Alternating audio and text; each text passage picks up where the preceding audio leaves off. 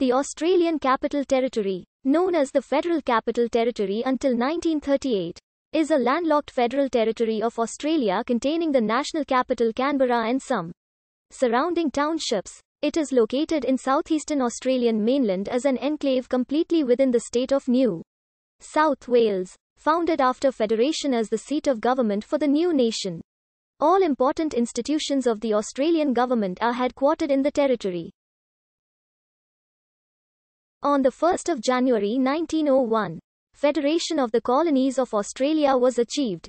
Section 125 of the new Australian Constitution provided that land situated in New South Wales and at least 100 miles from Sydney would be ceded to the new federal government, following discussion and exploration of various areas within New South Wales. The Seat of Government Act 1908 was passed in 1908, which specified a capital in the Canberra region. The territory was transferred to the federal government by New South Wales in 1911, 2 years prior to the capital city being founded and formally named as Canberra in 1913. While the overwhelming majority of the population reside in the city of Canberra in the Act's northeast, the territory also includes some surrounding townships such as Williamsdale, Naas, Uria, Tharwa and Hall. The ACT also includes the Namadgi National Park, which comprises the majority of land area of the territory. Despite a common misconception, the Jervis Bay Territory is not part of the ACT, although the laws of the Australian Capital Territory apply as if Jervis Bay did form part of the ACT. The territory has a relatively dry, continental climate, experiencing warm to hot summers and cool to cold winters. The Australian Capital Territory is home to many important institutions of the federal government, national monuments and museums.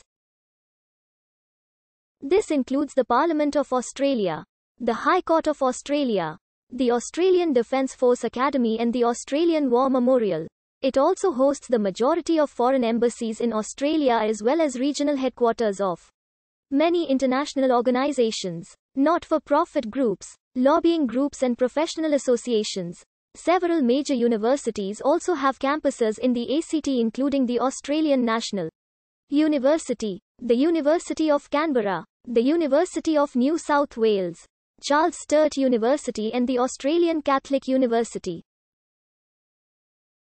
A locally elected legislative assembly has governed the territory since 1988.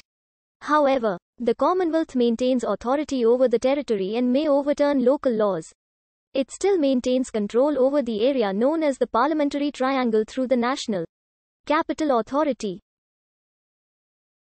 Residents of the territory elect 3 members of the House of Representatives and 2 senators. With 431,215 residents, the Australian Capital Territory is the 3rd smallest mainland state or territory by population. At the 2016 census, the median weekly income for people in the territory aged over 15 was $998, significantly higher than the national average of $662. The average level of degree qualification in the ACT is also higher than the national average. Within the ACT, 37.1% of the population hold a bachelor's degree level or above education compared to the national figure of 20%. Indigenous Australian peoples have long inhabited the area.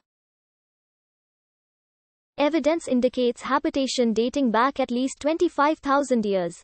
It is possible that the area was inhabited for considerably longer, with evidence of an Aboriginal presence at Lake Mungo in southwestern New South Wales dating back around 40,000 years. The principal group occupying the region were the Ngunnawal people.